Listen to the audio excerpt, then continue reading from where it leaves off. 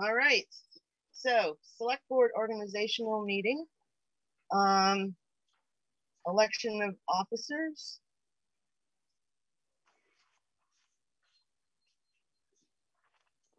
In that order, right? We're going to organize first and then elect. We usually do election of officers first and then go through some of the other items we have to set up and agree to the meeting, when we're going to meet, times, locations, where we post notices, those kinds of things. So yeah, so not. Say what, John? Well, I was going to suggest that since we normally have our meetings at 7, why don't we dedicate this piece, the 6 to 7, to go walking through kind of the organizational thing that we're here to discuss. And then when we appoint, let's do that at 7 at our normal meeting time, after we've kind of discussed all this. And that way the officers know, you know, I don't know if we're going to get stuff nailed down, but they'll get a feel for where we want to be as a board going forward. I think that'd be better for those, you know. I mean, I'm going to move to nominate Denise as chair. I want Denise to know what she's getting into. I'm going to move. I would like to move to have Sharon as vice chair. I want to make sure she knows what she's getting into, so that we all know what's going on, rather than appointing and then have people not know the lay of the land, that they're kind of the leaders, the leadership, I guess, the appointed officers are going to be presiding over. Okay, so you're suggesting that we change the order of the agenda. Does everybody agree to that?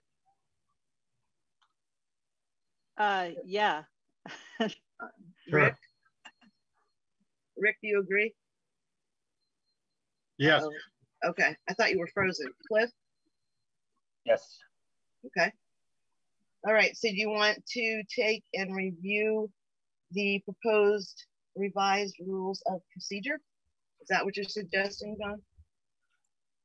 I want to suggest, as I did in an email, that rather than spending our time as in an editing session, at least not starting out as an editing session, that we allow ourselves time and just space to have a bigger conversation about the things that I put in a memo to the board that I assume is available to the public. What does it mean to be equals on the board? How do we put in place a framework that supports us all as equals and kind of anchors us? I think that might have been the word that John used when we hit on this briefly at our last meeting. To me, that conversation is, and framing in conversation is the backdrop to then looking at the document and seeing how it aligns with what we're talking about and where we might want to make changes. That would be my suggestion.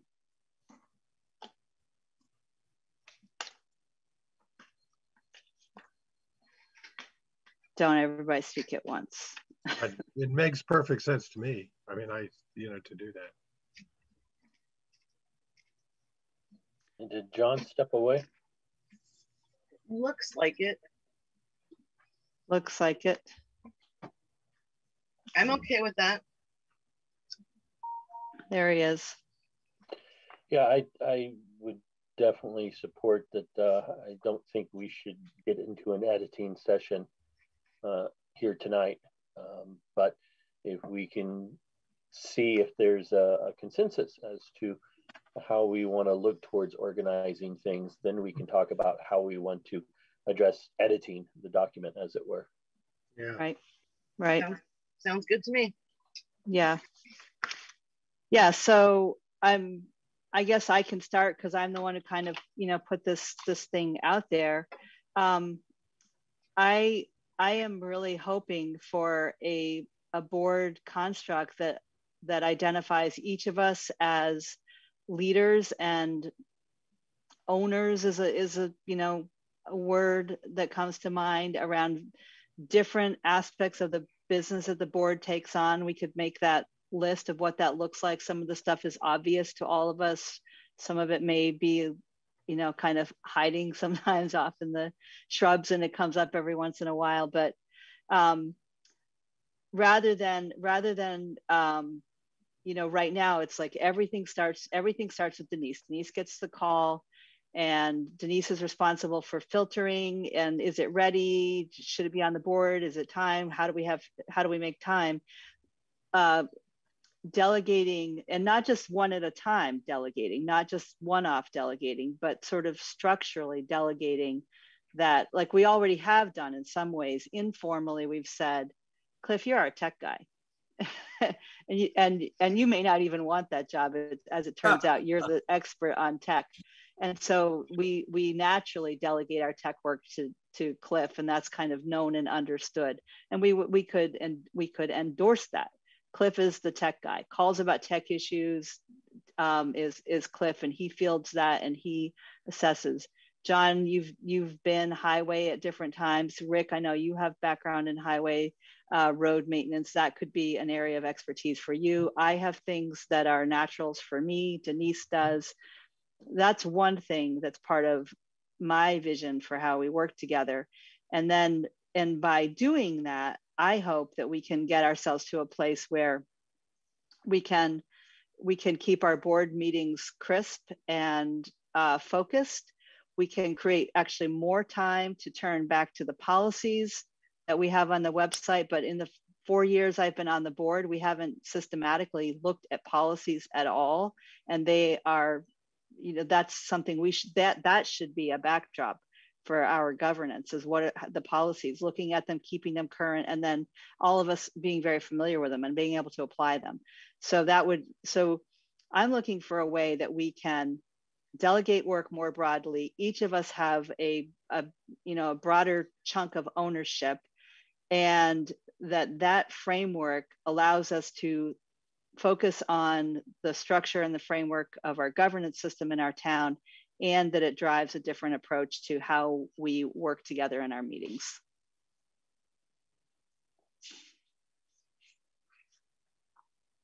Do you put any level of like redundancy on that? I was like looking at the VLCT, you know, templates, and they use that, and you know, and they talked about this with, say, committee representation, where you had one or two people designated.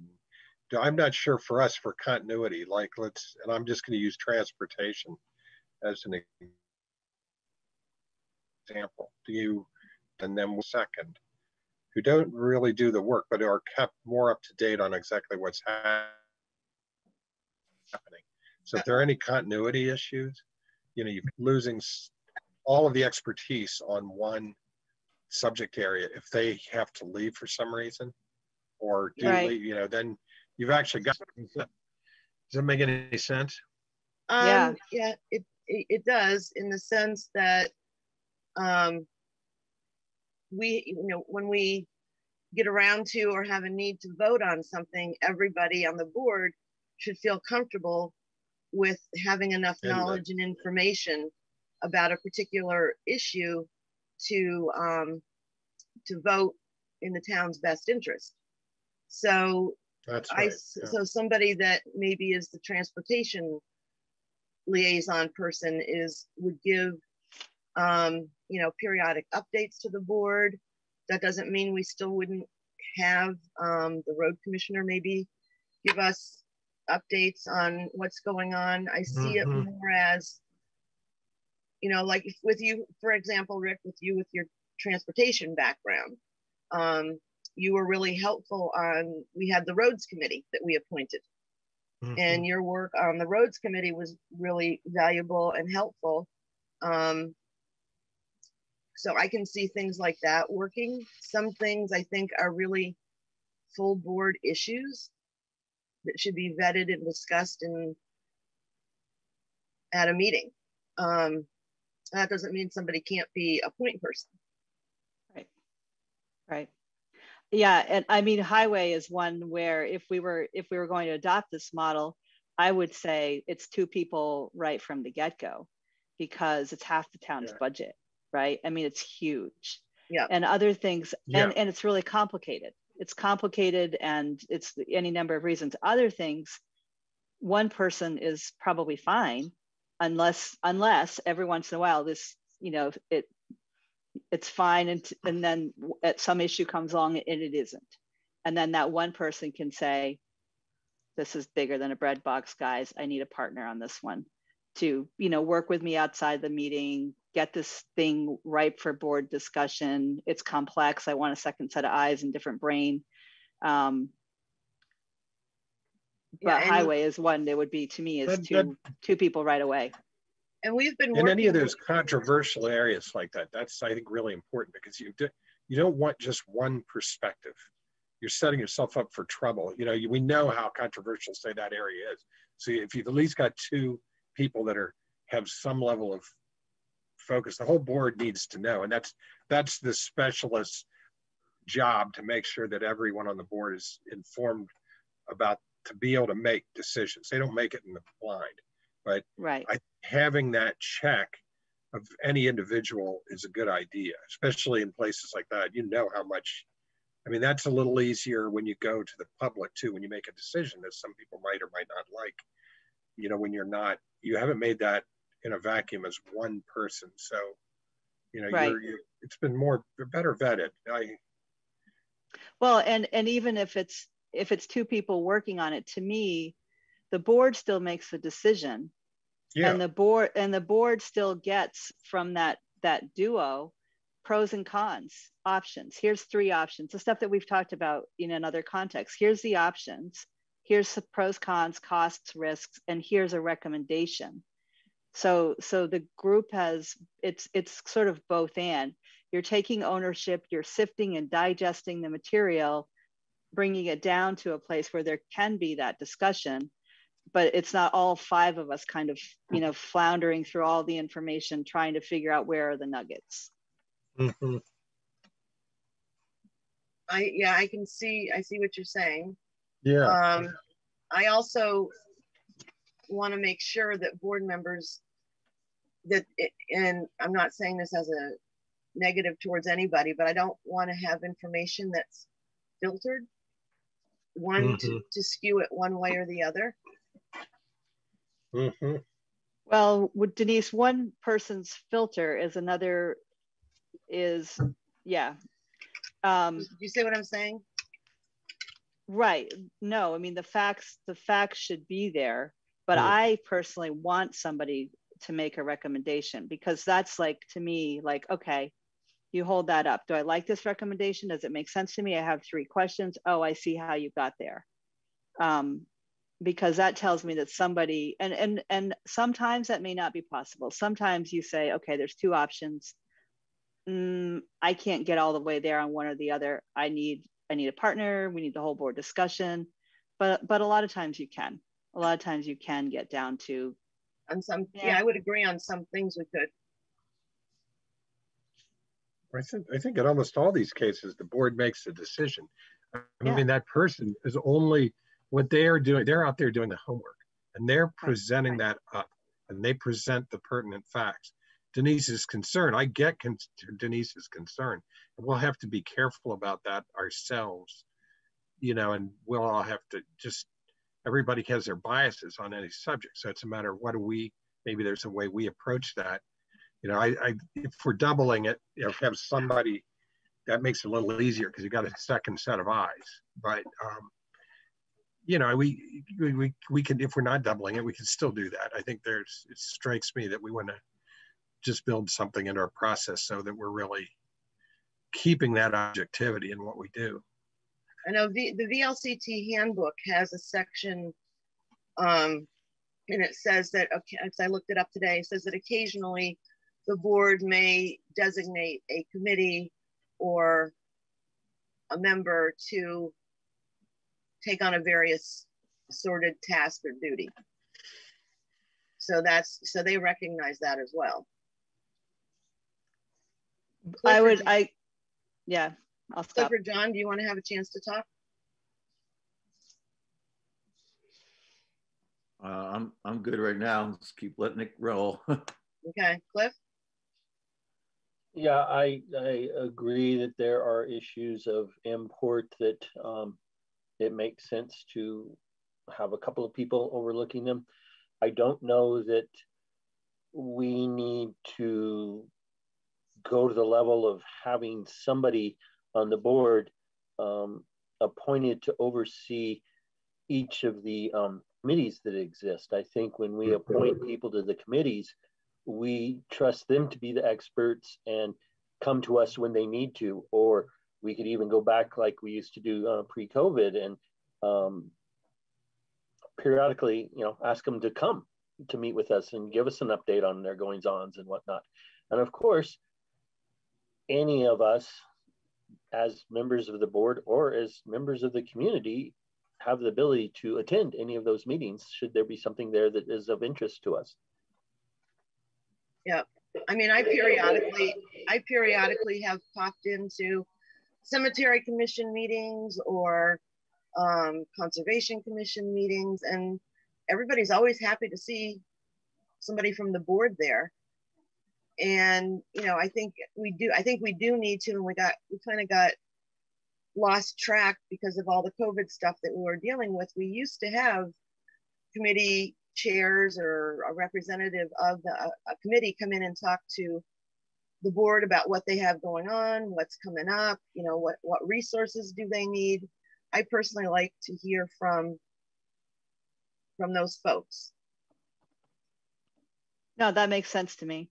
And then if there were an issue that one of those groups is grappling with, then we could delegate somebody as our point person to do whatever, make whatever, like with the town hall renovation committee, right? Where we recognize this is a bigger thing. We can't spend even a lot of board time on it.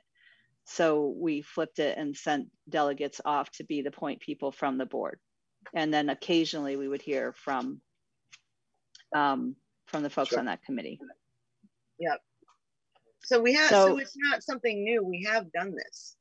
And I don't know that, I used to have a list of all of the different things. Well, so that would be another opportunity though, is to actually have have somebody, maybe it's the chair, but maybe it's not the chair, who is,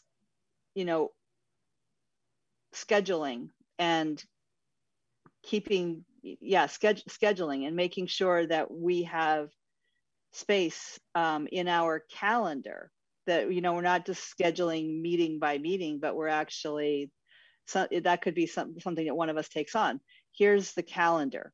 Here's when we're going to look at policies. Here's when we're going to meet with various folks in different committees, so that we are creating, again, that bigger arc of how are we organized, what kind of space do we need to have on our calendars to just deal with the framework for our governance.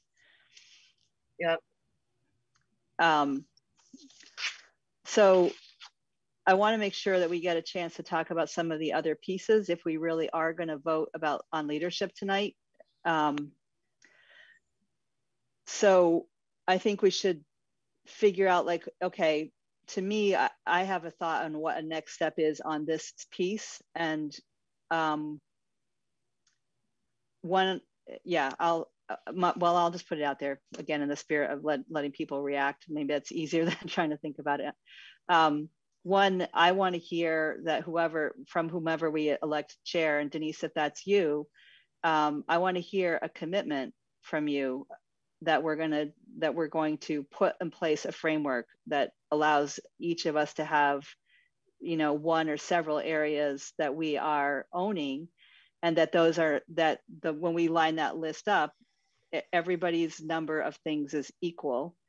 And that's one thing that's really important to me. We can create that list another time, but I do want to be sure that we are, that this feels like a shift, because that's really what I'm looking for, is something that feels like a shift. And I'm willing to work towards that shift, because I don't want to have to do everything.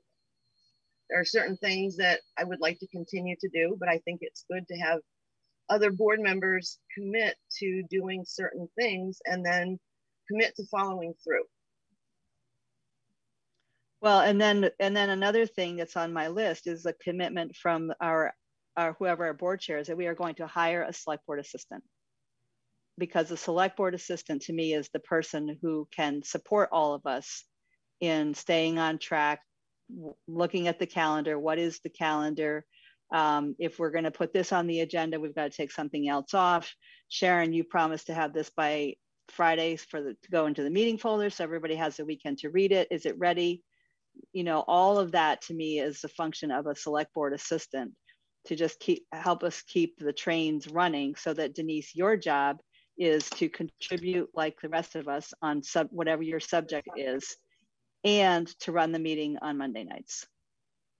Well, I would like to be able to do my share of the work. Absolutely.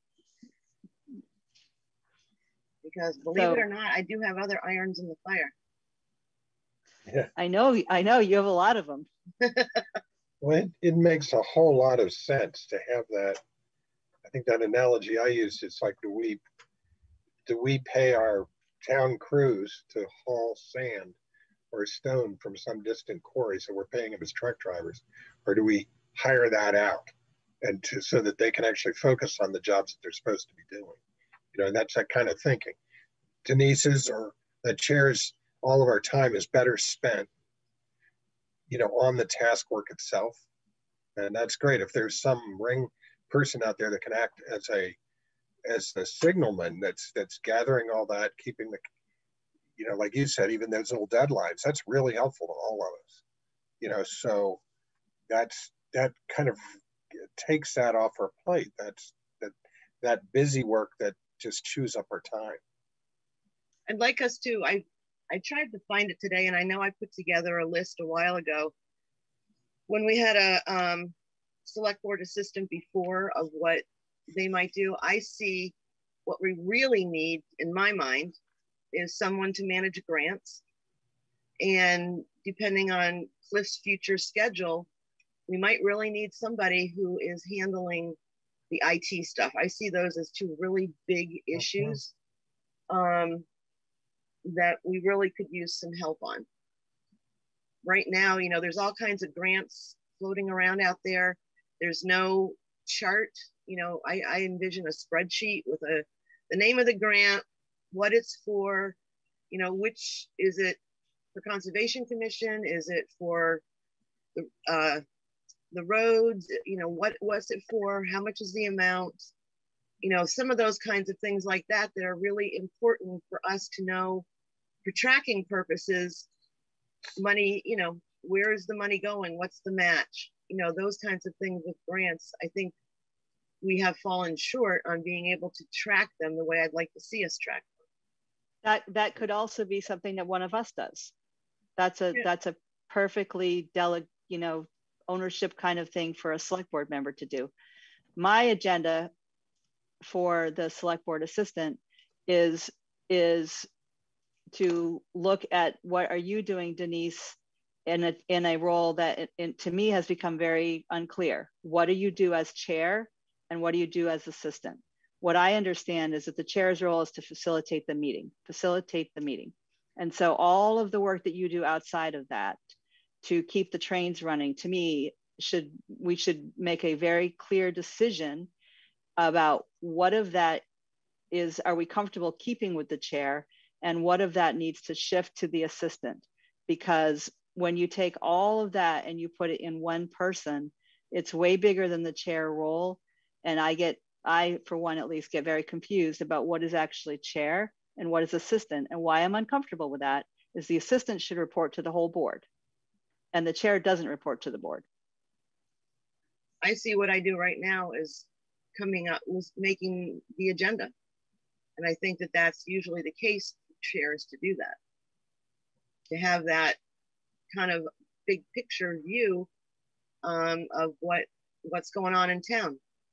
And that's just what I do right now. I mean, I see that chair too, not just as a moderator. They're also, I mean, the way I've always seen this in most boards, they're the point spokesperson too. So that, and when we're out talking to the public or other things, you know, that way we're not having all these disparate signals. It's funneled through that person, that moderator, if you want to call it that, you know, that's, you know, so they're a little bit more than just a moderator. Am I right in that, or? You might be right in that, but I feel like we've gone, because Denise took on select board assistant for a while, her plate is very full, and the role is really unclear.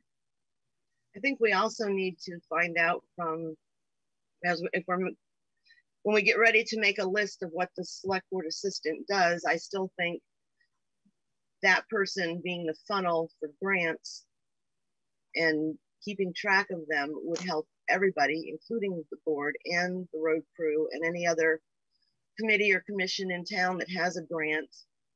It's really important to keep track of that, because if we don't have a good tracking system for that, one of these times we're going to get in a pickle and we're going to not be able to document or realize what our share of a grant is going to cost the town, because we didn't file paperwork when we should. I mean, right now we've been lucky that we haven't missed any of those deadlines.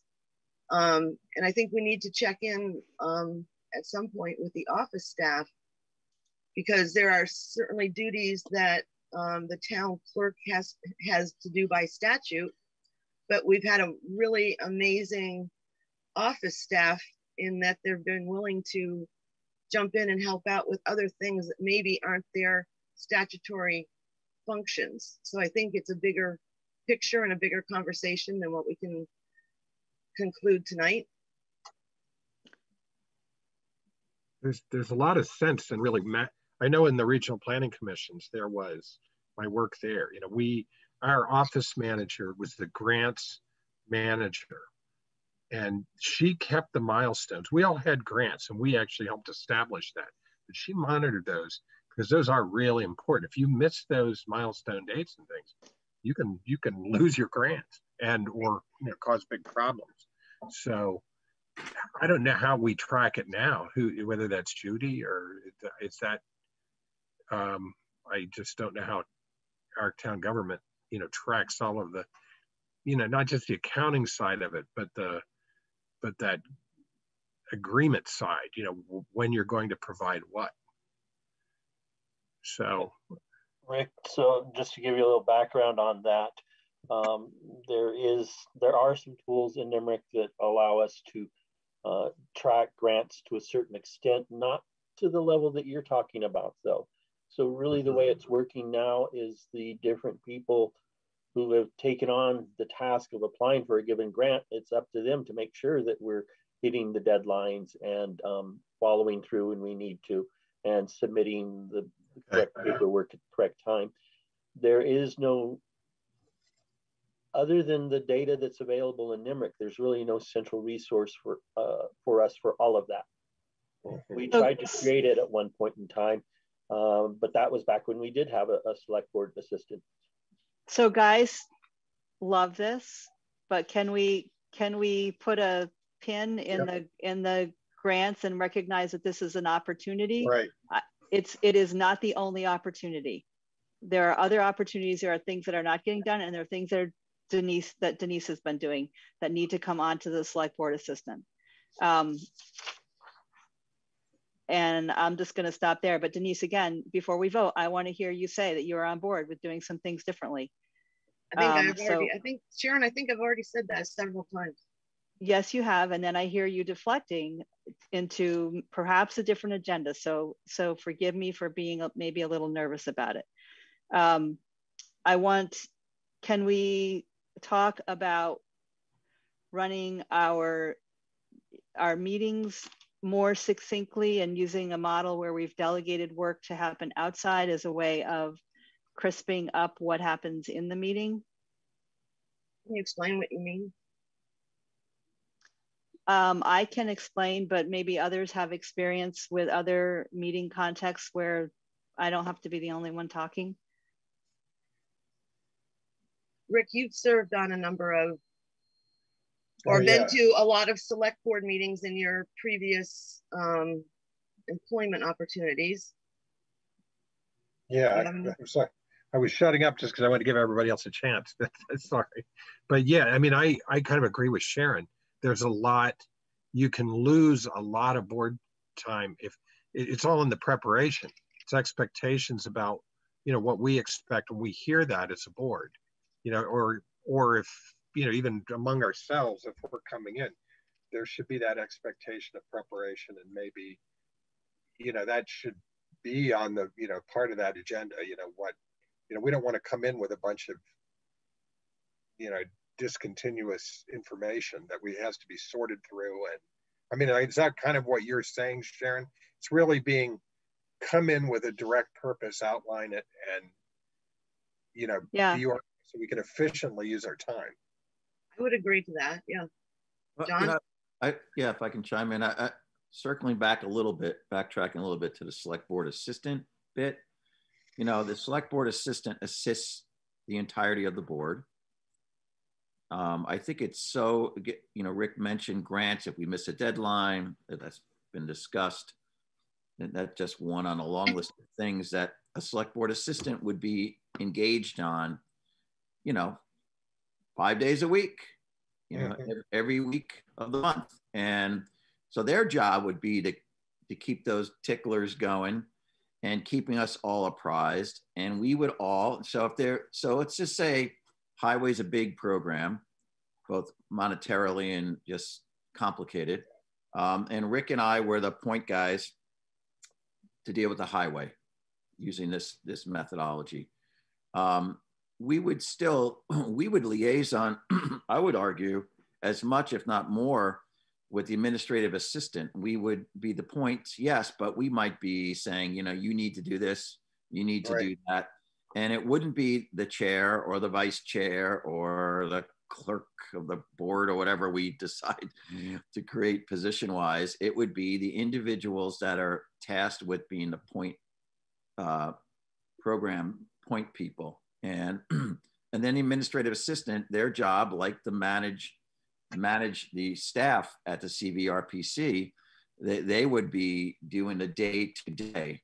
And so I just think, Rick, your point drives home and underscores, and everybody in the select board agrees with this, but I'm just bringing it up. We've just, as a board, not gotten off the dime in terms of getting that position refilled, and we have it in our budget. I think it's really important we get this done. So I can't underscore it enough. And I think a lot of the issues or concerns or ungainliness, the stumbling and the inefficiencies will be kind of worked out of the system if and when we hire, when we hire a select board assistant that's qualified and competent to do the job. And those are all important. You guys may have already done this too, but I don't know if that job description, the kind of person we're looking for. I mean, the first thing we should all be doing is looking at that comprehensive picture of what we're going to be asking them to do. If it's going to be partly grants management, is it going to be, you know, all the board related business that they have to organize, calendar and things like that? Because we're going to have to look for those skill sets.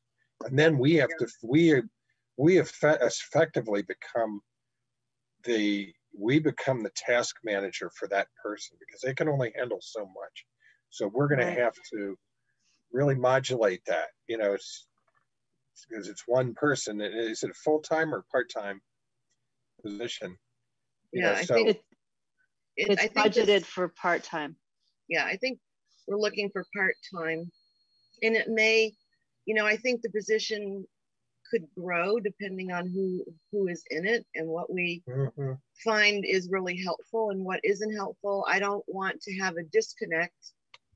I don't want to have a disconnect between hearing from members of the community who elect us to these positions and an assistant. Am I making any sense? I still want to have, you know, we're local government. We're boots on the ground, in my opinion. We do need some assistance with somebody to do some particular duties. And I think we need to figure out what those are. And it may evolve as we move forward in what we think that person, you know, what we find is really helpful and what maybe isn't helpful. I think it's going to evolve. Cliff, did you want to chime in at all? Been very quiet. Yeah, I think we are all in agreement that workloads could be shifted around and distributed more evenly, regardless of whether that's through the redistribution amongst the members of the board or amongst the members of the board, as well as bringing in the position of the select board assistant. I think we have all already stated that we are on board with the idea of bringing in a select board assistant because we voted to include that in our budget for the coming fiscal year. We increased the line item to allow some room for that to happen. I think we are also all in agreement that, of course, there's always opportunities for improvement and that we should constantly be looking to streamline our processes and procedures to make them as efficient as possible. I don't think anybody's going to disagree with that idea. And, you know, being able to have shorter meetings, I don't think any of us are going to vote against that. So, you know, this is a good discussion to have. The other thought that comes to my mind is with regards to this select board assistant, we can look at the things that, you know, when Jonathan left, things that he did got distributed to different people. Yes, Denise took on some of that, but so did the office staff. So we really need to go back to the drawing board, as Rick suggested, and create that profile of what we want, what we need, and what does that person look like. And depending upon that scope, I mean, if you do the math of what we budgeted, that's definitely not pay for a full-time position. And if we determine that whatever we want this to be looks like it should be a full-time position, then we're going to have to figure out where we're going to find the money to do that. And that's why I think starting with a part-time person, and I agree with what you've said, the workload did get distributed because I have a list that I will find when Jonathan left where we divvied up some of the work. And I know I have it, I just can't put my hands on it right at the moment. But that could help us with deciding and making a list of what we see as items that we would delegate to an administrative assistant. What items different board members might want to take on or do. I don't think we can decide here tonight exactly what that is going to look like. And some of those things that we distributed to other parts of our organization, we may decide we want to keep them there. For example, HR duties went to Sandra. Yep. And I think that's a pretty good place for them to be. Right. Yeah, she does a really good job with that. Mm-hmm. Yeah. I mean,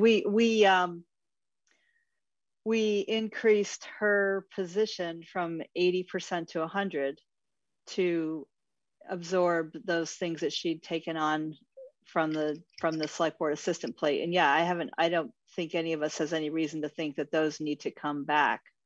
I hear the agreement and I appreciate that. What I worry about is whether we have the discipline as a group to continue our focus and put a framework in place, and then the discipline to stick to that framework. Doing shorter meetings and having a timed agenda, those are things that require will for us to be, for the length of our meetings, will require a framework and a discipline to evolve and reshape how we do it. I think we need to have time, I don't know if we can have time at every agenda, but I think until we figure all this out, we should have this as a regular agenda item, either between 7 and 9, or that we agree we're gonna meet at 6:30 or something at the beginning of, before each regularly scheduled meeting, so that we keep on track and we keep this in the forefront. So the 4 things that I put in the memo to the board that I want to be sure that we have a commitment to reframing is how we run our meetings, a commitment to a framework where the board works together, each of us as equals. And I want to say out loud, we all vote. Never ever would I say that we don't all vote on things. Of course we do. And we spend a lot of time collaborating, but the work that happens outside I'll take a run at that. That is always Denise. And I feel like I want that to be something very, very evenly distributed, and from the get-go, that it's not one-offs. It's, that we each have a whatever the noun you want to pick. That all of this allows us to reset Denise back to being a peer on the board, facilitating the meetings, by us taking work on and hiring a select board assistant. And then my 4th point was prioritizing hiring a select board assistant to work with us, support us, etc. Yeah, and just for the record, I see myself as a peer on the board. Cliff wanted to say something? Yeah, I am more comfortable if we frame that, Sharon, as redistribution of workload. I too believe that Denise is a peer, but she does more than her fair share of work. And I'm just more comfortable framing it that way. Thank you, Cliff. And that's all an outgrowth of our having lost our assistant. And I can't go too far down the path, but also while we had an assistant, the uptake by that assistant wasn't at the level we had hoped it would be, and it didn't occur as timely as we had hoped it would be. So Denise was, keeping the balls in the air that are necessary to keep the town running. So without Denise's help, we would have been a whole load of trouble. So, but it all kind of, to my mind, there seems to be a friction point, and the friction point is not Denise or this idea. The friction point is the same friction point we had prior to hiring the select board assistant. And you pan back, and is that there's a lot more workload than there was even 20 years ago or 10 years ago. And it can no longer be absorbed by a volunteer board. We're seeing this across so many institutions, and these town institutions, select boards are just but one example. And we all understand that. And so therefore, that's why we came to the conclusion we needed an assistant, a full-time assistant. We have paired off some of the duties of that assistant, as has been said, to Sandra. There might be some other duties that have been realigned, but so let's really focus in time with this effort to getting that ad out and getting this person hired. I mean, we've lost highway crew, and bang, yes, it's been painful, and sometimes it seems a long time, but in reflection, as compared to the select board assistant, it's been like rocket speed, and the select board assistant position's been, frankly, vacant for 3+ years. So all of us need to be mindful that we're not being as diligent about getting that thing out in the press, out in the world, and getting interviews going. We need to get going on this. And so I think a lot of the issues will be cured with that. Yeah, I would agree with you, John. So not to be the clock watcher, but I am. We have 10 minutes before 7. I was just making a list of what I think are the next steps. One is to make a list of subject areas and functions that we can delegate to specific people. So we've talked about highway, we know tech could be Cliff, there's others. So I think all of us putting our thinking caps on what does that list look like? And if we're gonna meet next week, then that is a crisp, clear next step for us. That helps to illuminate what we can do and what a select board assistant can do. And then we need a select board assistant job description. Yeah, we can go back and find the last one, Sharon, that you and I think you and I worked on that. I don't think I did. I was new on the board, really, really new. Oh, okay. I know you and I did some interviews. No, no. I'm pretty sure you and I interviewed. But maybe it was, I mean, I think everybody should be involved in hiring the assistant. Absolutely. Sharon interviewed the treasurer, I believe. Oh, maybe that's what it was. I think I can go. Yeah. That sounds maybe familiar. Yeah. Denise, I think one of the things is for you, going back to the point you made earlier about putting it all out there, like, I think you have to take it upon yourself, because you're the only one who knows everything you do, to just like make lists. And I'll ask you, would you please do that and take your filter off of, well, I want to keep doing that. You know, put it on the list. You could make a little star. I want to keep doing that. I like doing that. But let's look at the whole list of what does Denise do, so that we all have that information. Because I'm sure there's a lot you do that doesn't really even ever hit our radar. So for us to all understand that, to the point of you know, we're volunteers, you're a volunteer, and wanting to be sure that we can sustain the work of the town. So my list is a list of subject areas, functions that we can, you know, think of as discrete. A select board. Yep. I want to make sure that Katie's getting this in a minute, Sharon. Yep. That was not one thing. A select board job description that I think comes after the first thing, because we kind of want to understand what's the scope of work. And part of that second one was Denise, you making a list of what does Denise do right now. And then from there, we'll get to, I guess we could look at this before then. And that's kind of, yeah, that's kind of a larger framework, but that's something that we still have to do, is adopt our guidelines for how we work, right? Right, but that's not gonna, we need to really all look at that and discuss it. Right. So I see that as something we need to do very soon.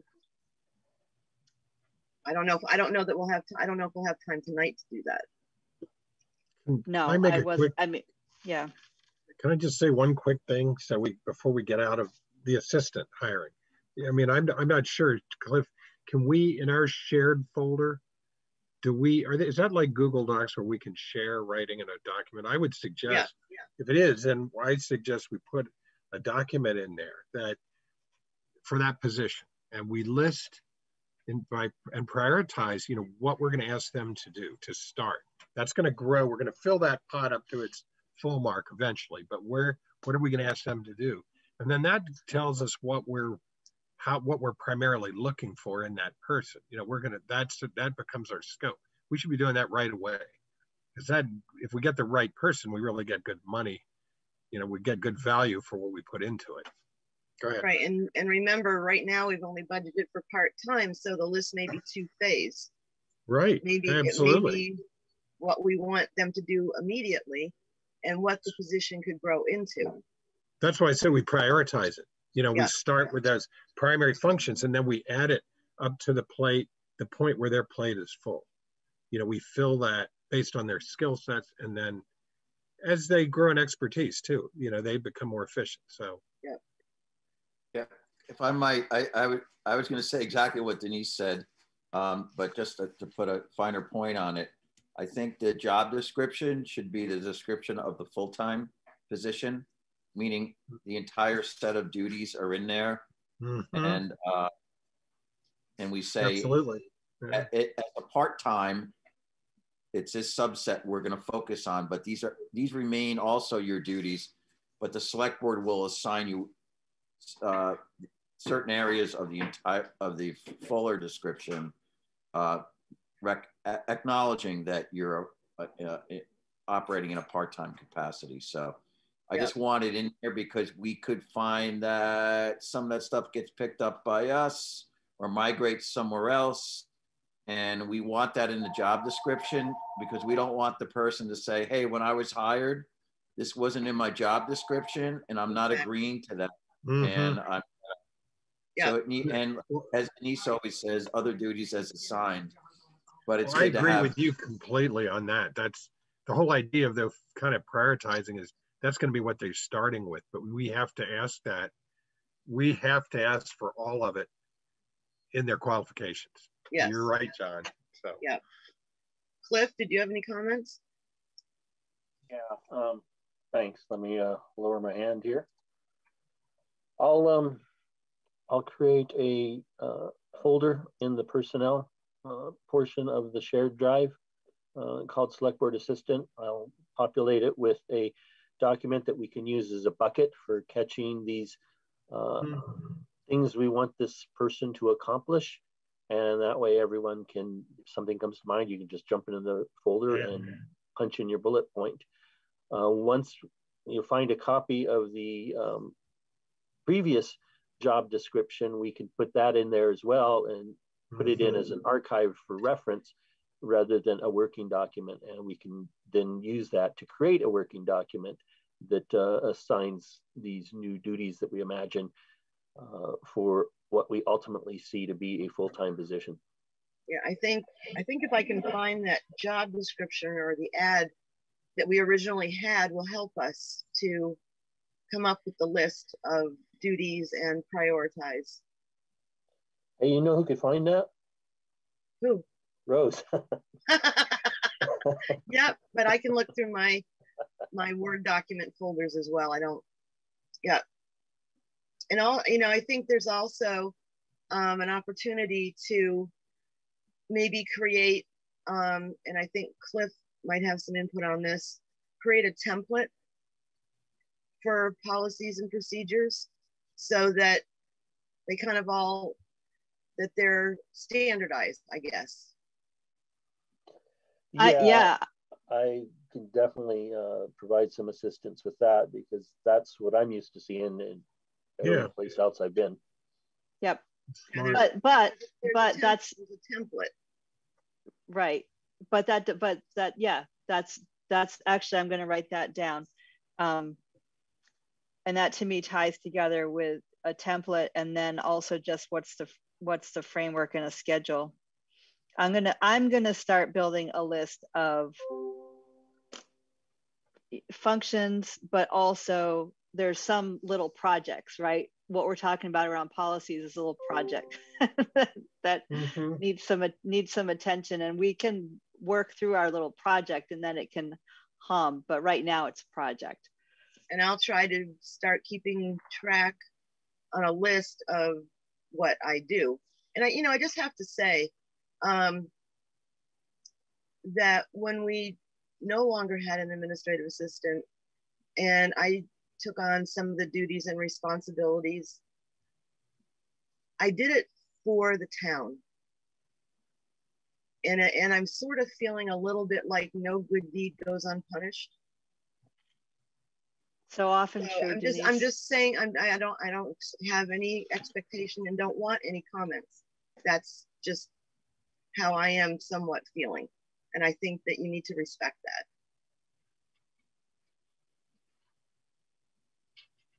You know, I'm sorry you're feeling that way, Denise. If anything, from my perspective, I know this would be more about how do we ease that load? I mean, and get you doing, free up that time that we best use your time, where we best use it and not have you doing things that are just taking away, that's a huge load on you and it's not particularly productive in the end. That's not your doing. That's that's just kind of efficient use of time and personnel. That's where, that would be the intent. It's pretty amazing that you've done all this, quite frankly. That's a lot of work. Like I said, I did it for the benefit of the town because I care about the town. Denise, all right, so Denise, it's 7. wait, hang on, Denise. I do want to respond to that point. I know that that's where, I know that that's the spirit in which you do what you do for the board, and what you do for, you don't do it for us, you do it for the town, and that's appropriate. My concern and worry, as I have said before, is that nobody could step in and do what you do, and that really scares me. Yeah. I think you're going to find that anybody could step in and do what I do, but I guess we need to, it's 7 o'clock. We need to move on if everybody's ready and in agreement to move on. I need to respond, Denise, to that last comment you said. I agree with Sharon. I don't think anyone on this board, I'm counting who here I don't believe that anyone other than you could do all the things that you do for this board, in terms of having the time to do it, and I'll say it right there, the initiative. I don't have the initiative you do on behalf of the town. My feeling is I will do so much, and then after that, we need to hire someone. I think it's a problem, and as I said before, if Denise chooses not to run again, or Denise doesn't want to be chair anymore, or, you know, Denise's life gets more complicated than it is right now, and she can no longer do this, and it's a sudden thing. Sudden things are happening at our age in our life, and it's not necessarily our immediate person. It's the folks that surround us who are also aging with us. Right. People that are important to our, you know, functioning as families and friends and community. And if, God forbid, Denise just couldn't do what she's doing, and it happened like that, we'd be in a whole world of hurt, big time. I know Denise would just not go to sleep and try to do everything, but that's not a good place to be. And we need to have a framework that's there. And then, you know, Denise as the chair maybe takes on more responsibility, depending how we parlay all this out. But at the end of the day, there's just too much responsibility in one person. I wouldn't want it in any person. If Cliff said, hey, I'm retired and I love all this stuff and I want to do everything for you, I would have the identical objection. Because it's not about the person, it's about the piling of responsibility into one pot, into one member of this board. And with that, it's not the intention, it does become, and Denise has been good not to take advantage of this, but it also, with a lesser person, becomes a power shift, and it moves power into one board member. We are all equally elected. We all represent constituencies that like us for better and worse, and want us on board representing, right or not, right? Representing those interests on this board. And if there's a board member, and I'm going to keep using Cliff, and Cliff's guy doing everything, and, you know, I get a call from Joey Jones up on the hill, you know, why is Cliff doing everything? I'm going to say, why don't you do more? I can't take that on. And you know what? Why don't you run for chair? I could never run for chair under the current state. Not that I want to, but if I did want to, I couldn't do it. And I don't think anyone else could do it if they felt, maybe it's time to pass the mantle. Maybe it's time we get a different feel on the board. No one can do that because we have it all piled up on our current chair. And it creates an imbalance. Denise has been doing yeoman's work keeping the balance, which is like impossible to do. But at the end of the day, there is, at very least, there's a perception of imbalance. And, you know, and bottom line is, Denise is going to get blamed for all the mistakes that the rest of us make. And we've already seen that. So that's another reason you don't want it all on one member of this board's plate. So I'm off my box. Yeah. And I'm agreeing that we need to look at all of the duties, parse them out, make things more equal. So I'm not disagreeing. I'm just saying. Cliff? Yeah, just to add to the other comments, the board members have made, and I'll be brief because we do need to get to our next agenda items. But I just want to add to that, thank you for your commitment to the town, Denise, and for what you do. And I definitely agree with everyone that if there is an opportunity to level out the workload, we should look at that and make it happen. Thank you. Thank you. All right, is it, and I think it's my clock. The power went out the other night and my clock is flashing, so I have to 7:05.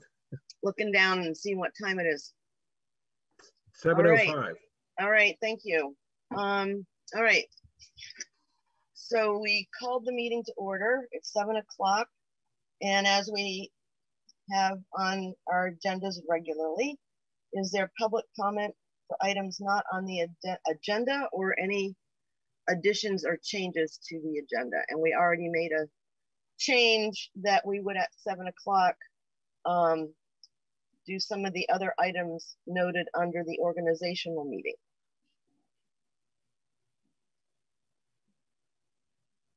All right, hearing nothing, guess that means we're ready to move on to the organizational portion of the meeting. Election of officers. I would like to move, and looking for a second, that we appoint Denise Wheeler as chair. Second. Okay, we need to take a roll call vote. Cliff? Aye. Rick? Rick, you got to vote. Oh, yes, I said yes, I'm sorry. And according to COVID regulations, now that we're doing meetings on Zoom and it's a forum of the board doing it on Zoom, we have to do each thing that we do, we have to do a roll call vote. I'm sorry I didn't explain that. Oh, it's okay. Yeah. Is there so a proper response then? I said yes, but. Yeah. Yep. John? Yes. Okay. Sharon? Yes, aye. Okay, and I'm going to abstain and not vote for myself. Okay, vice chair. I would nominate Sharon Fannin. Okay, I'll second that. Oh, Denise second, okay. Okay, let's take a roll call vote. Cliff? Aye. I'm an aye. Rick? Yes. Sharon?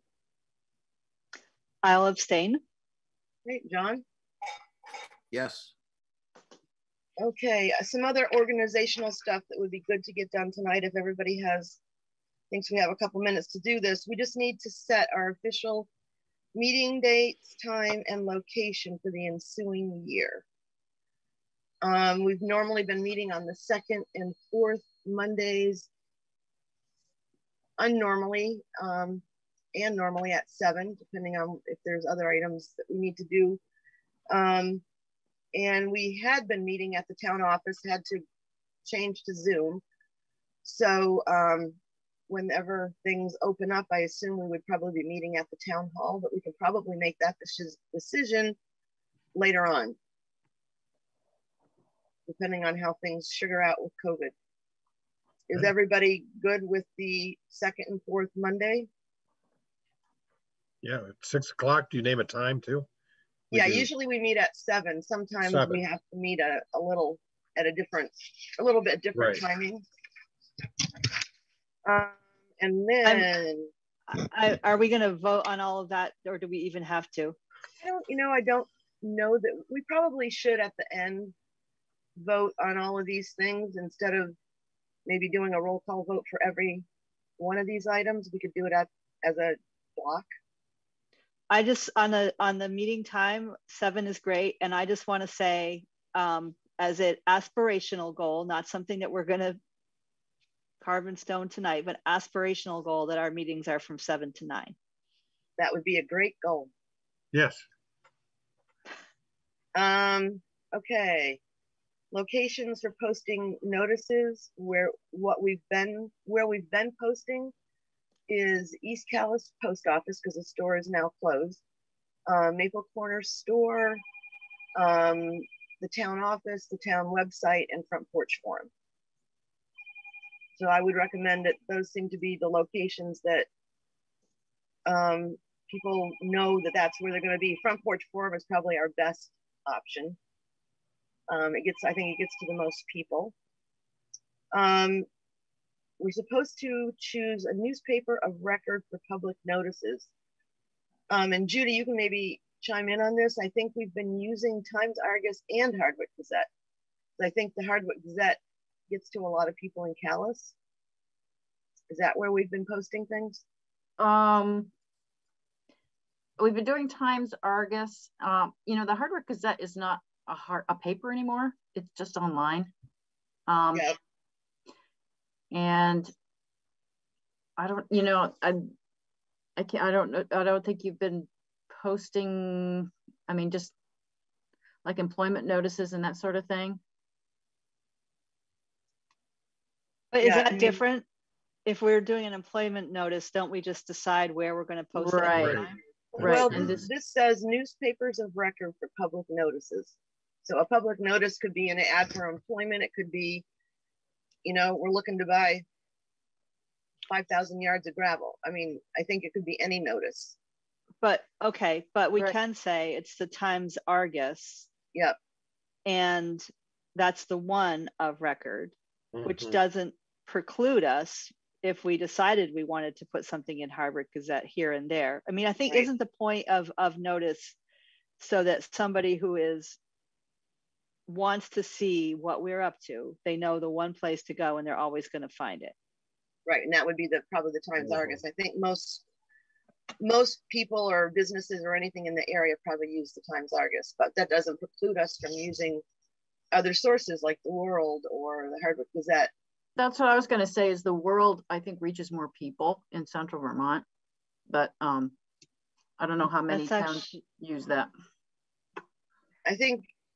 Yeah, but the problem with the World is that it's weekly, and I think Times Argus is Times Argus still daily? It is. Some days it's paper, and some days it's online only. Yeah, I know when we publish notices of DRB hearings and things like that, we use the Times Argus. So I think that's a standard that everybody's used to. Right. I don't hear us saying we're going to drop Times Argus. I think again, the point is to say this is our official newspaper. Right. And if you want to see what we're up to, the Times Argus is the place to go. And by taking Hardwick Gazette off, the impact is don't count on it, but we can always choose to use it if we feel like it, right? Yeah, we just need to designate a paper of record. So I think that only needs to be one, not two. Yeah, I think that, and I think the Times Argus is the go-to. Okay, yeah. Okay, so let's vote on that block of items if everybody's ready to do so. The second and fourth. Yeah, 7 o'clock. 7. Locations for postings we did. Katie, do you want to read that back, please? Yes. So I would write, somebody made a motion to approve items B and C because I'm keeping a little list. Item B is official meeting schedule. The select board set the Zoom virtual call as their official meeting place on 2nd and 4th Mondays of each month at 7 p.m. Sharon Winfannon noted an aspirational goal to set meetings to last from 7 to 9 p.m. Item C, should I keep reading or did anyone want to say something? No, go ahead. Go ahead.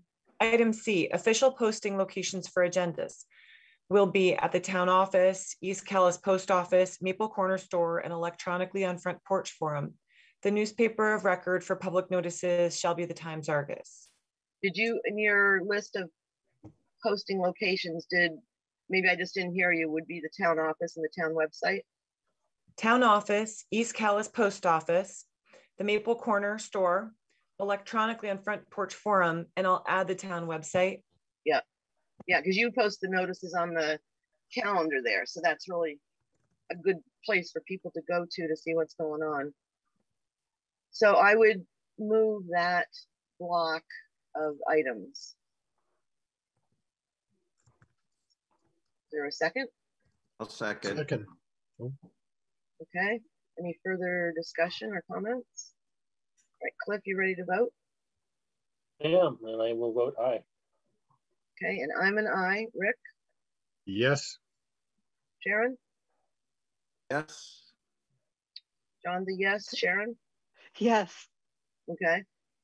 One other thing that we should do tonight is have the delegation of people that are going to be signing off on orders. It had been Cliff, Rose, and I. And I'm just thinking logistically, what could work. I know Cliff lives on County Road, Rick lives just off County Road. And I don't know whether or not it's, you know, Rick, and I don't know about other board members, if other board members think they want to be responsible for committing to signing and getting things moved around to another person, but it's a good opportunity for Rick to learn stuff that's going on with the board by signing off on the orders. Just to explain the process so Rick understands it, what we normally pre-COVID, Rick, the orders were circulated at the regular meetings and all of the select board members would sign off on them. Sure. When we were forced into our current situation, we agreed that as long as we could get at least 3 members of the board to sign off on them, that would meet the intent.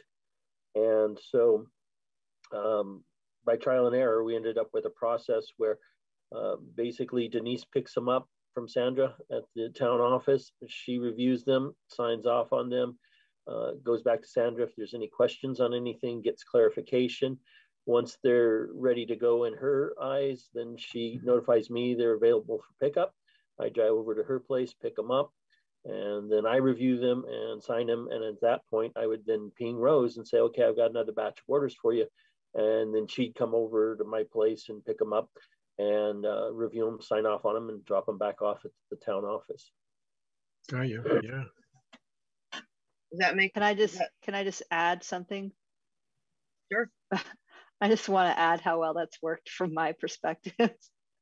Early on, we were trying to do a rotational that was, you know, where each of us had them, and I am terrible at getting over to the town office, picking them up, that whole logistics thing.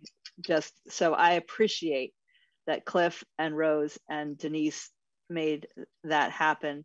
Rick, it's up to you, and I could, you know, make another run, but mostly I'm really thankful that those 3 made it work.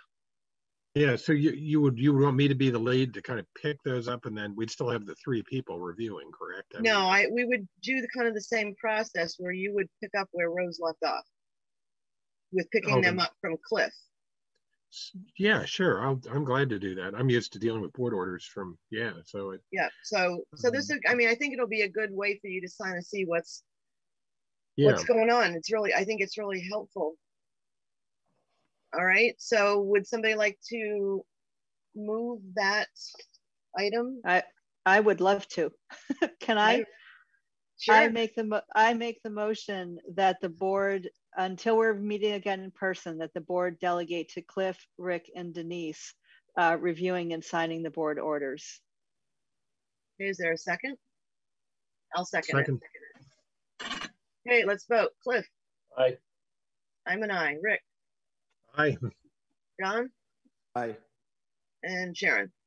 Aye. And you know, if there's something that comes up that I've found that's an issue, I will ask Sandra, and then a lot of times I will update the board at a meeting of something that I found or had a question on, so that there's a clear communication.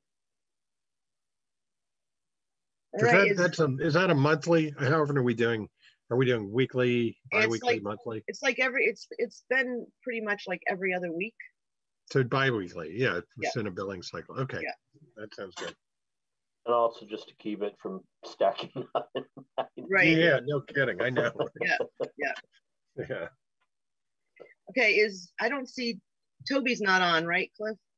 No, he's not, but Alfie is with us. Okay. I don't see him. You don't see him, but he's there. Oh, there he is. I see him. There he is. Alfred, you there? I'm coming. There you go. There you are. How are you? I'm well. How are you? Good. Good. How are things? Good. Good. We are entering our 5th season. Very mud season, right? Yes. Yes. Yeah. Yes, indeed. Yeah, they're talking 50 degrees. Oh yeah, I heard that. And rain on Friday. Oh boy. I heard freezing rain, Alfred. Well, that could very well be. You know, in the evening, it drops down to that magical temperature, so it's very likely that we do get some freezing rain. Do you have any other updates for us? Well, I could talk to you about employees. Okay, I'm be back in like 30 seconds. Go ahead. Okay, it's nothing bad. Is this, yeah, Alfred, this isn't something that needs to be an executive session? I don't think so, no. Okay. It's just about dates for upcoming, upcoming dates for things that everybody knows about. So should I wait for Denise to come back? No, you can go ahead. I think you can keep going. Oh, okay. So Tyler is got a test date for his license on March 17th. So he's been operating under his permit. So he's able to, with his permit, he's able to drive the little half-ton truck or the 3/4-ton truck we got.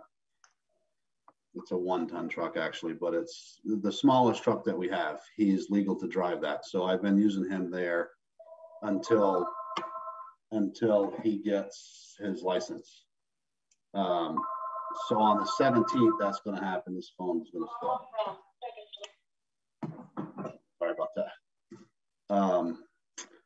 So on the 17th, he's going to get his, hopefully pass his license. He's going to use a town truck to take that license with. And so then he should be all up and running. The other date that stands out in my mind is Bruce is going to be vaccinated on the 18th, I guess. He's got an appointment for that. So with that, everything is falling into place. Things are working out there. And I have to say that given some of the challenging circumstances, I appreciate what you've done to keep the roads maintained. Yeah, I think we've kept up with it for the most part. My hat goes off to Ed Rowell. I mean, without him, we would have been in serious trouble. Yep. Just because he was there and he knows the roads, he knows, he was a very large help during this situation. Yep. We owe him a huge world of thanks. So yeah. maybe I'll get we could do a thank you letter. Yeah, it's something. I mean, I don't, I'm just. I mean, I know he's getting paid, but a thank you is always nice. Right. Yeah. Right. Well, I mean, he wants to be part-time, and when Bruce went out, he automatically became full-time. He was there like every day. Yep. And so that's why I want to recognize him a little bit, because I certainly appreciate him being there through the bulk of the winter. Yep. All right. Anything else? No, I mean, I think everything is business as usual. Like I said, mud season's about to start. There's not much I can do at first until it starts getting real deep. I have started to uncover my gravel pile so it can thaw out and I can get into some decent gravel for when it does really loosen up. Because the pit won't open for a while yet. So I've got a pretty sizable pile of gravel there in stock, so we'll be set for that. Yeah, let's hope for a gradual mud season and not the bottom fallout. Yeah. Well, I mean, it's looking that way right now. Cold at night, warm during the day. I mean, that's what the doctor orders, really. But yeah, if we get 3 days of 60 degrees and not freezing at night, that's when we're going to be in trouble. Right. Right. But, and I apologize. I forgot to, you probably know Rick, but he's Yeah. yes. Hi, Rick. How are you? Yeah. Good, good. Good. I want to get together with you really soon, by the way. So I'll call you. Sure. Things I want to. Yep. Yep. You come by anytime or call me and we'll line something up for sure. Sounds good. great. That'd be great. Yep. Okay. Anything else, Alfred? I can't think of anything. I'm getting some estimates for a couple of grants that Toby and I are working on. And I'm still in search for a used truck to pick up. And I'm hoping now that town meeting has passed for a lot of towns, there might be one available that one town is trading in or whatnot. So I'm still pursuing that, but not a lot of decent trucks out there right now. Yeah, and we want to make sure that it's better than what we're replacing. Absolutely, right. And so, and don't forget, you know, when you find something, you know, the questions that we're going to ask. Yeah. And, you know, those kinds of things is what we'll be looking for so that we can do things efficiently and make a decision. And also with the grants, Toby sent around a list today, which you saw.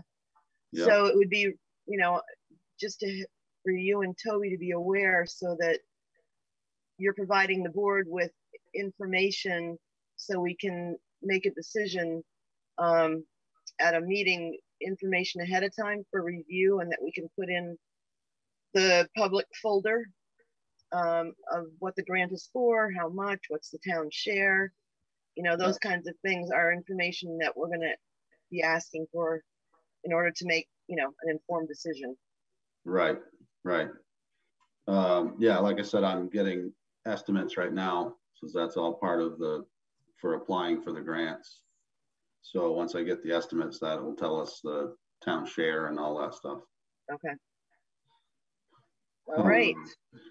Are you guys hearing anything about the roads that I should hear about or know about? No, that's why I said, I think, thank you to you for making sure with the challenging employee status that you know, the roads have been, I haven't heard complaints. Right. Okay. Yeah, I'm not hearing it. I have. Let me guess. No need. Okay. But I'm not doing my job as citizen member of the select board if I don't say, Alfred, please be careful of the trees when you're snow plowing. That is the end of my public service announcement. Okay, thank you. All right, anything else, Alfred, or anybody from the board or anybody else that's here want to ask? Cliff, you're on mute. Any progress on the temp front? On the who front? On the temp employee, part-time, whatever. Temp. I have heard absolutely nothing. Okay. It's been in for, I think it's going on the 2nd week now, and I have gotten 0 calls on that. And like I said, it's a tough spot to fill because it's hard to find somebody for just part-time and to be on call. Yeah. So I have nothing to report about that. Nobody's called. Nobody's showed any interest at all. Okay. Well, yeah, I'm sure you'll keep searching. Yeah. Well, I'm going to keep putting the word out and searching verbally, but I think we should probably stop advertising as it's costing the town money every time we do that. So we'll just let the advertisement cease, and I'll keep spreading the word verbally, and hopefully the right person will jump up. Have we posted anything on Front Porch Forum about this? It was on Front Porch Sorry, Forum. Sharon, I didn't see your hand up. It was on Front Porch Forum when we advertised the rest, you know, at the other places. Yeah, because, you know, somebody we could maybe get folks from somebody from a neighboring town to post it on their front porch forum. I'm thinking Woodbury, Worcester, East Montpelier, you know, Marshfield. If we could have a standardized posting for front porch forum, we could see if we could get other towns, somebody from another town to post it for us, maybe a town clerk from another town or something. That might help spread the word. Right. I've done that with other things, not select board related, and it does help. Yeah, I'm sure. But I think other towns are in the same boat. You know, everybody's trying to have extra guys to drive a truck. And I talked to Guthrie in East Montpelier today, and he's got no spare guys. I mean, he's got just his everyday crew, and that's it. He has had none all winter. Wow. So it's just not an easy spot to fill. You know, it's got to be somebody that's either retired and wants a little bit more, you know, income, or, you know, it's just a tough spot to fill. Mm-hmm. But okay. I will continue to look and see who I can rustle out of the woods. Yeah. Look, you know, rattle the leaves and shake the bushes. Yes.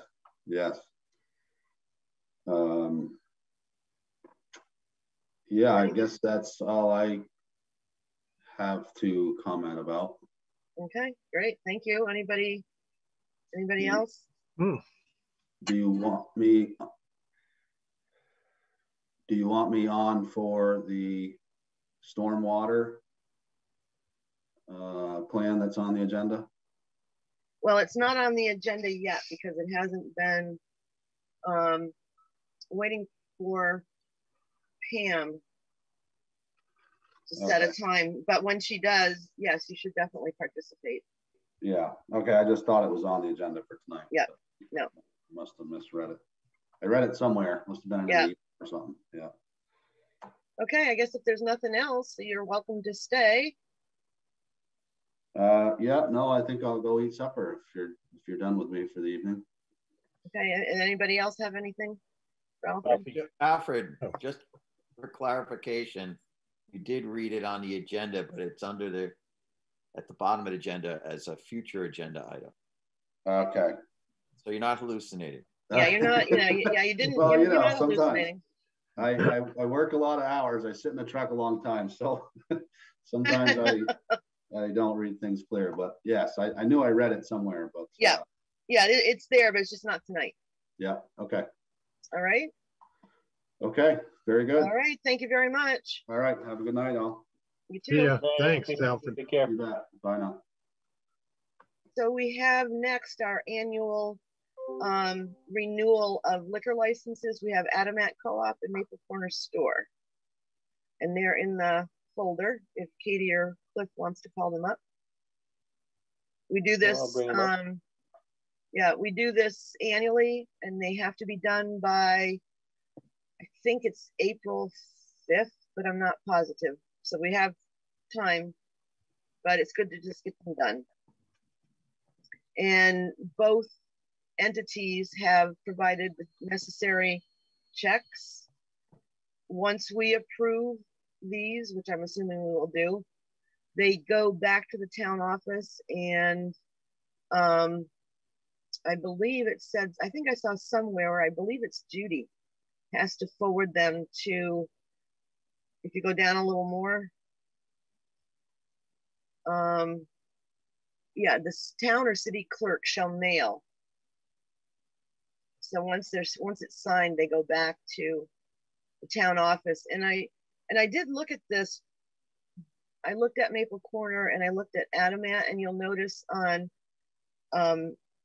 Adamat, the whole board of directors signed off, and on Maple Corner, the acting interim general manager signed off. So either way is okay.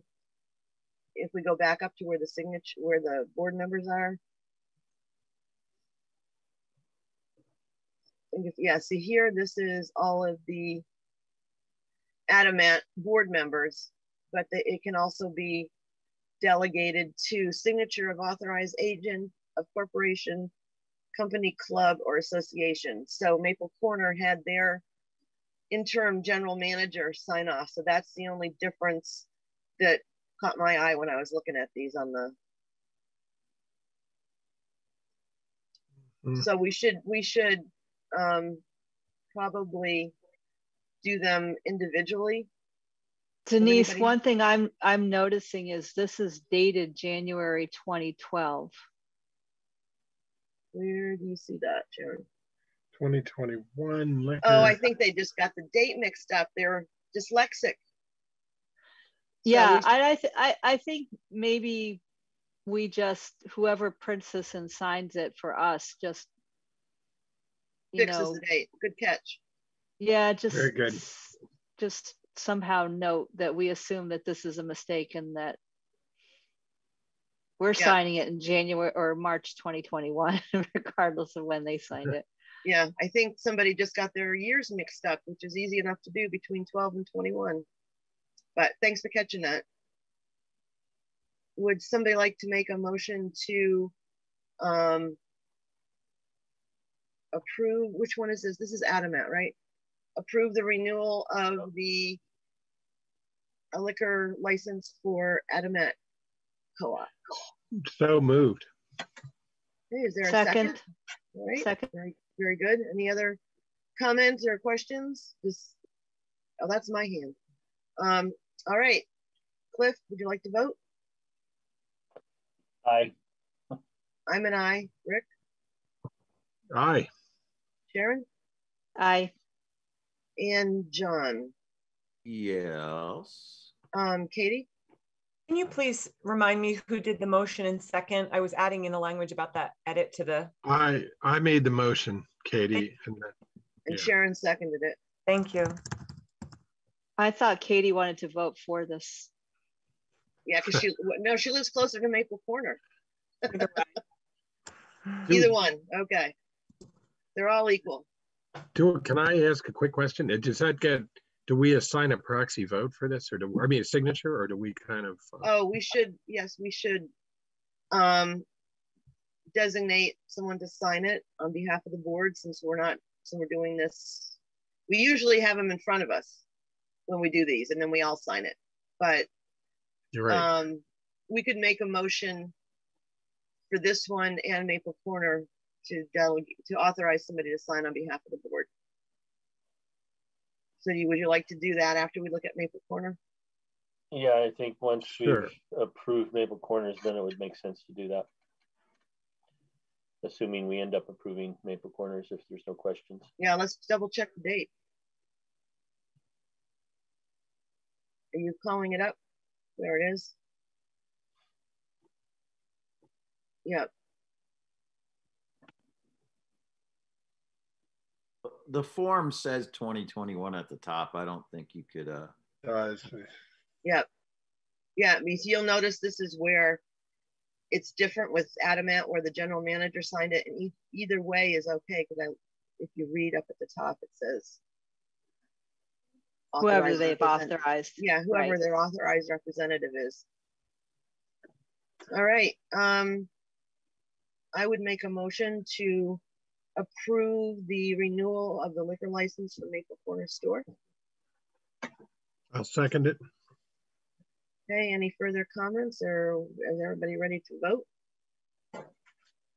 Okay, Cliff?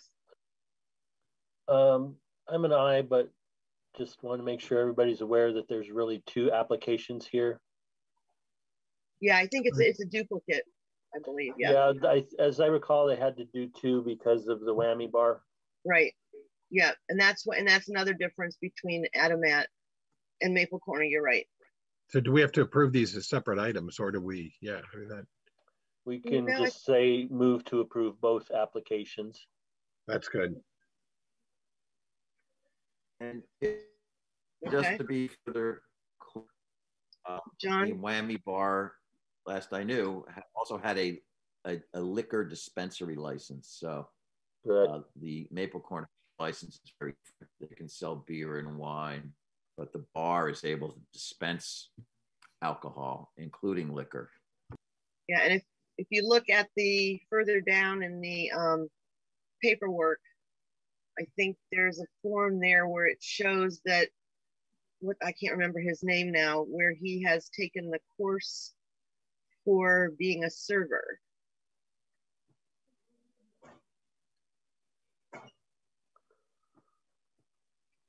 Kind of unfair for them to, are they still full pricing these folks on the license? Because they can't even utilize it.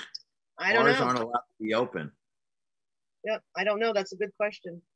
Not right. Yeah. Well, and you'll see where he passed the server training and the first class server training. Yep. And seller. And seller. So he's probably somebody new to doing this. So did we have a motion? I can't remember now. We did. We did. We did. Cliff commenting on the motion. So yeah, I would propose a friendly amendment to the motion. Could you read the motion back to us, Katie? Yes. Denise Wheeler moved and Rick Keene seconded to approve both renewals of the 2021-2022 liquor license applications for the Maple Corner store, parentheses, the bar dispenses alcohol, including liquor, and the store can sell, end parentheses. And we want to probably say Maple Corner store and Whammy Bar. Gotcha. Okay, works for me. I'm an aye. Okay, I'm an aye. Rick? Aye. Karen? Aye. And John? Yes. All right, so everybody in Calais can now legally drink. That's what we were all waiting for. Yeah, that's right. We need a motion for signature. I would make the motion that we authorize the select board chair to sign off on both of these applications, the one received from Adamant Co-op, as well as the one received from Maple Corners Community Store / Whammy Bar, on behalf of the entire select board. Okay, is there a second? Second. All right, ready to vote? Cliff? Aye. I'm an aye. Rick? Aye. Sharon? Aye. John? Yes. Okay, moving on. Chris Cochran would like to talk to us about a request and support for North Calais to apply to be a village center. So I'll let him explain, and board members jump in with questions as you need answers to. Great. You want to give us a little background, Chris, on what's going on and the ultimate goal here, and what this will accomplish when, if you get this designation, what that would mean? Yeah, absolutely. Chris Cochran, resident of North Calais Village, and I'm here, as Denise said, to request your support and assistance seeking village center designation for North Calais. Currently, this is a state designation process, and currently Maple Corner, East Calais, and Adamant are designated village centers.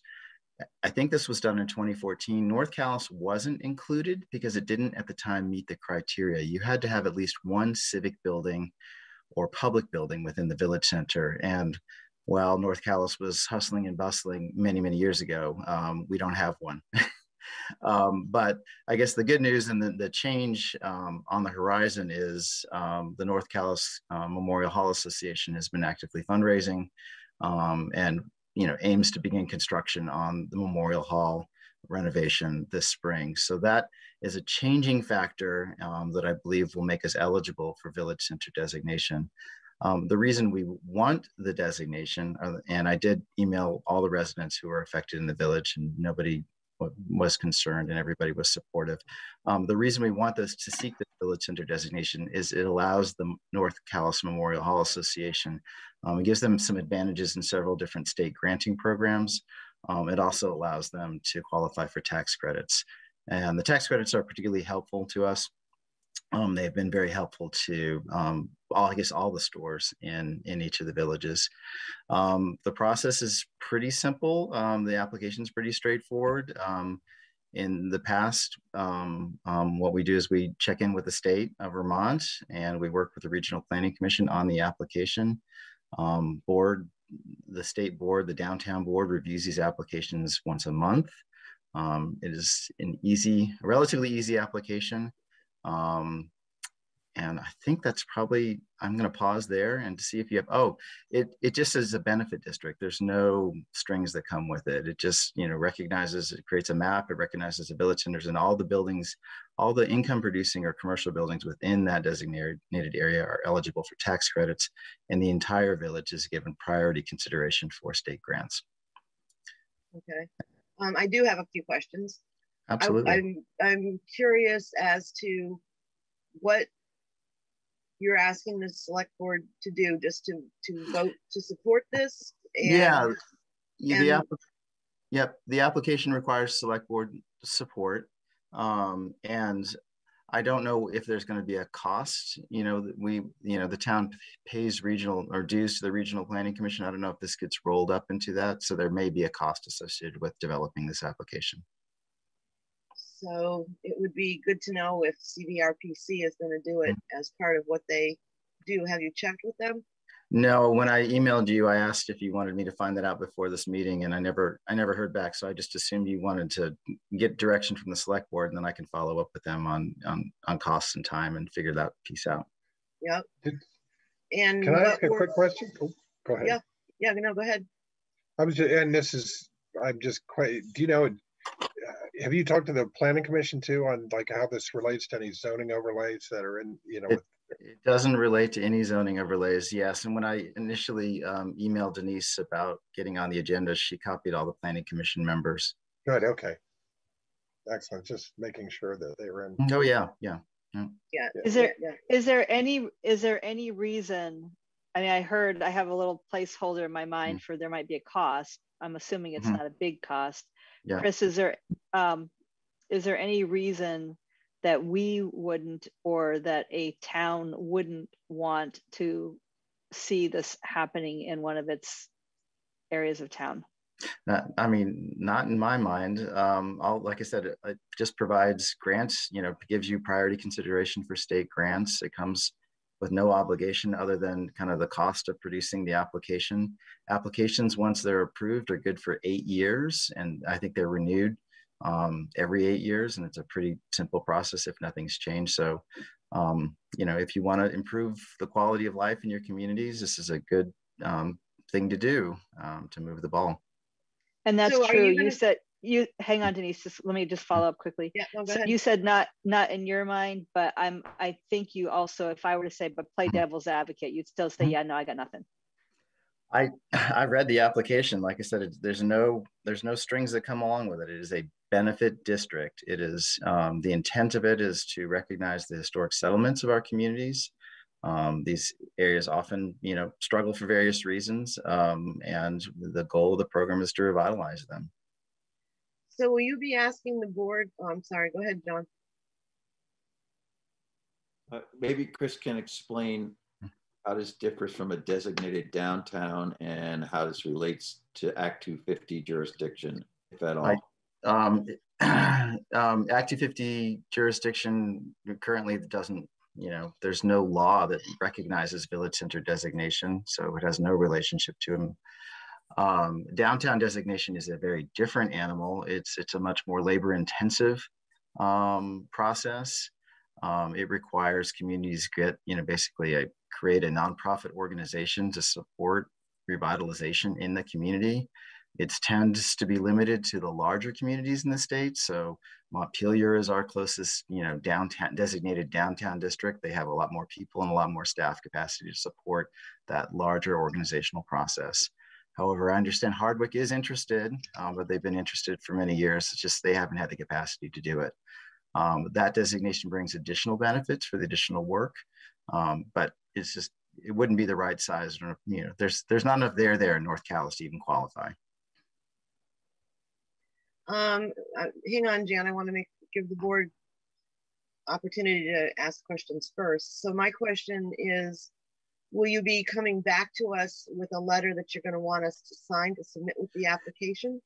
No, all we need, just look through the application. All it needs is just a motion in the minutes that the select board, you know, supported the application. If you want to write a letter, we'd be happy to draft one for you to sign, but that's all that is minimally required is a record of, you know, a public hearing that the select board reviewed this and made a decision whether to support it or not. Okay. All right.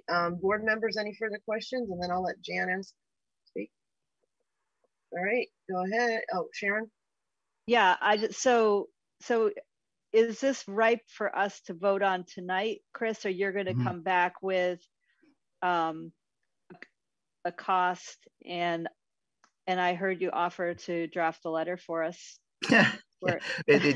Well, I'm happy to. It's not needed. I can draft a letter for you if you need it. The question whether it's ripe is really up to you. If you want me to figure out, you know, ask the planning or the regional planning commission if there is a cost associated with this, or they'll roll this into the dues. That's a question. If you want to wait, you certainly can. I don't think it's many hours of work. It's 2 or 3 hours of work to create essentially a map of the village center district. And there's, I don't know, 8, 10 buildings, so it shouldn't take them too long. But that's your decision whether this is ripe or you want to wait until you have that piece of information before you make a decision. I think it would be good for us to know, from my perspective, just how much it might cost. We have time because we can put this back on the agenda for the 22nd when you provide us that information. Yep. So what I would want is then, if you want to do this in 2 pieces, is authorization for me to go check in with the plan or with the Regional Planning Commission on what those costs will be. Okay. And I think we can certainly, I don't want to get ahead of us here, but we can, you know, we can kind of give you a nod, assuming that there's minimal. Yeah, minimal. Yeah, I mean, unappreciable costs. It strikes me as, you know, equity and fairness. If the other villages are designated, you know, you'd be in a difficult position to say, well, no, this is, you know, we don't want to spend $20 to get North Calais designated or whatever. Well, and I want to give Jan a chance to talk, because she may know, having the planning commission having done this for the other 3, she may know what the cost has been. Jan, do you have any idea?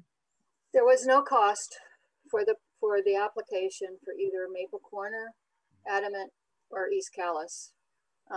John McCullough did those 3 almost in 1 week. I think, I'm not sure who, my understanding was from John, it was the Planning Commission, Central Regional, Regional Planning Commission that did the actual drawing of the boundaries of the designated village center. And can you say that again? I didn't catch it. CVRPC did the drawings? Yes, did the boundaries of the designated village center based on the buildings that were there. And the reason, that's my understanding from John, what had happened. And as far as I know, there was no cost involved at that time. And I don't think it would be any cost this year either, because they want as many villages to have a designated village center that they can get. The other thing that I want you all to think about is when you go out on the interactive map, if you ever go out on the interactive map that we have on the website, you will see there's these little tiny yellow lines that are within the residential village district. And it's the little tiny yellow line that tells you what's in the designated village center. And it's only that area within that designated village center that gets the quote unquote money for the tax credits and is applying to the grant. So it's a very small subset of the residential village district. Yeah, that's a great point. It's just, yeah, it's going to be the core of the village. So I can probably throw my rock, a rock, and I'd be able to get the rock outside the village center district in North Calais. And it goes to the lake, probably. I don't know. Yeah. Or the pond. Yeah. So Jan, No, go ahead, Sharon. Yeah, no, we might be going to the same place. Jan, by extension, I think you're saying there's not likely to be any cost. I don't think there's going to be any cost, because this will be part of something that the Regional Planning Commission would, do very willingly. I don't recall that, at least in the planning in 2014, I don't recall there ever being a cost, and I don't think the town ever had any cost involved either. Yeah, so, and Chris, you said you don't necessarily need a letter, you just need our vote of support. Yeah, I need a vote of support. And then, I think I agree with Jan. I don't think it's going to be a cost, but it's a question I did not run down because I wasn't sure how you wanted to have this conversation. I mean, you could structure your motion or decision to, say yes, contingent upon, me finding additional information, what the costs are, then you don't have to have this as another agenda item again. Yeah, that's what I was going to suggest based on the additional information. So we need a motion. So the motion would be that the Calais Select Board supports the application for North Calais to apply to be a designated village center. Is that correct? On the assumption that there are no costs. Or de minimis cost, however you want to define that. I mean, there may be a cost. I would hate to see that, if it costs $10 under that motion, it would be void. So, well, how about we add to the motion then that the motion is dependent on under 50.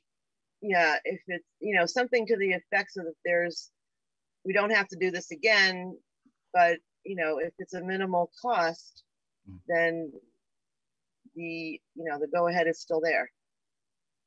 Yeah, under 50, under 100. I would say under 100 or under. Is there a second? I'll second that.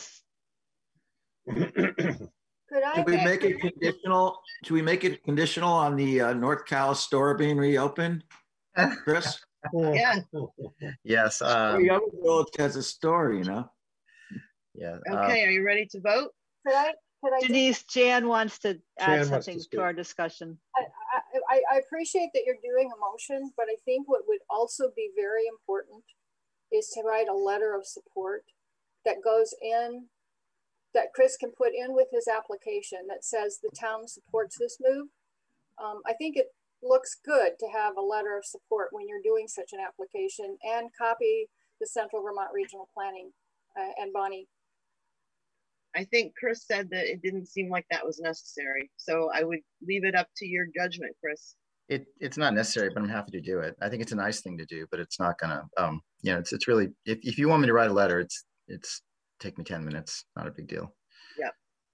Well, if you think it would be helpful, I'm pretty sure the board would support signing a letter of support. Okay, terrific. Yeah. Maybe we should have our vote. It can be 5 minutes. We all know we're going to vote. Right. Yes. Get the letter, put a stamp on it next time. Yeah. Yeah. I mean, it should be quick since we're in support of it anyways. So going back to the motion, are you ready to vote? Rick?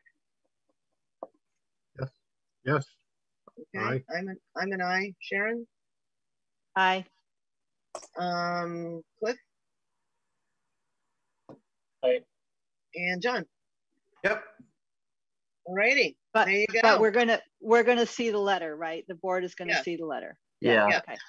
Just so you know, I mean, just the timeline for this, this is going to be like 3 or 4 months of, I will chat with the Regional Planning Commission tomorrow, get a sense of what the costs are, if they're, and Denise, I'll just follow up with you if there's any, cost or concerns, just pass the information on to you to share.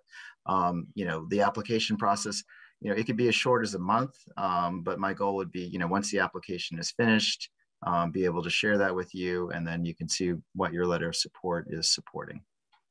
Sounds good. That can be. Thank you for doing that.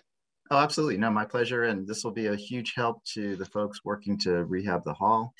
So thank you for your support, and congratulations on your election, and thank you for many years of service. Rick. Thank you, Chris and Jan. Welcome to the team, huh? Yeah. Yeah. He's got a huge learning curve, right, Chris? He's up for the job. I'm confident. Yeah. And if not, he's got a lawyer who will help him out. That's right. This is true. This is true. All right. We have the Lister mapping request. The listers put in the budget for this fiscal year $3,600. They didn't do any mapping last year, and Jan explained at our informational meeting when somebody asked about the budget for the Lister mapping that this would be, and I'll get Jan to clarify everything, but no mapping was done last year, so this is going to be 2 years worth of mapping. Last year we budgeted $2,000 and it wasn't used. This year we budgeted $3,600 and they're going to be able to do 2 years. Is that correct, Jan? Yeah, I mean, the money in the budget this year might be used, but it depends on when she issues her bill. This is a contract. Chris Chamberlain is the mapper. She took over from RJ Turner Mapping. She's been doing our mapping for the last 5 years. She does it through state specs, so everything is done that meets all of the requirements of the state for mapping and the Central Vermont Regional Map Planning Commission. And so there's an interrelationship that all of our parcels, when it's mapped, goes on to the state A&R maps and all of that kind of good stuff. This is just a pro forma contract that she wanted the select board to sign.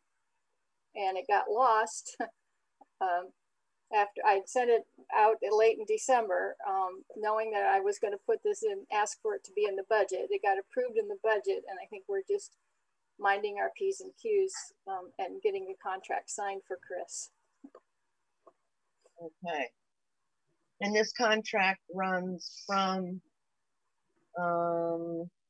April 2019 to April 2021, right? No, it would cover, it's going to cover whatever, she won't be done until probably July of 2021. It's going to cover through the fiscal year of whatever our fiscal year ends, which is 2022.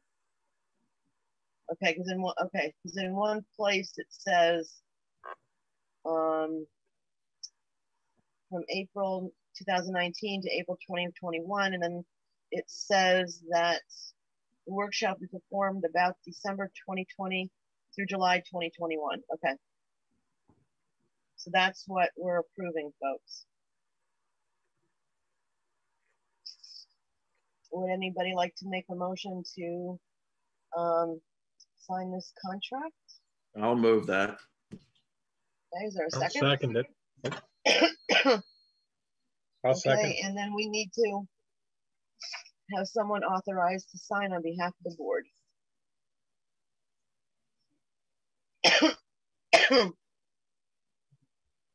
Yes, so in that motion, in my motion, I would authorize Jan Olson to sign on behalf of the select board.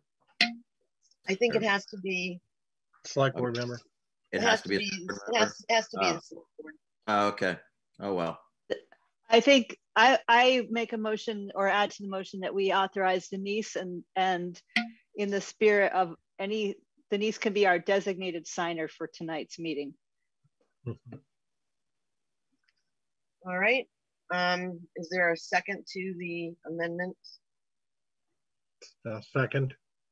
All right. Are you ready to vote? Rick? Yes. I'm an aye. Cliff? Aye. John? Yep.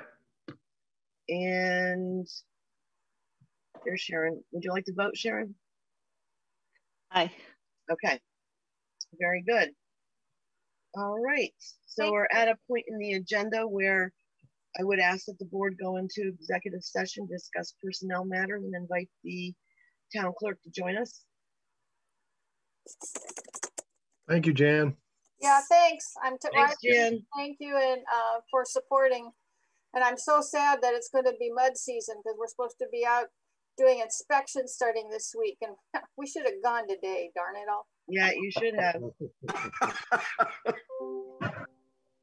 All right, thank you, Orca. Katie? I have a question. I usually call Rose or email Rose at the end of the meeting, and I sent her like a fill in the blank form, and then she fills in for me, you know, if there was anything to report after executive session, the time that someone made a motion to adjourn, who seconded it. I wonder who you'd like me to email with that request. Who would like to do that tonight?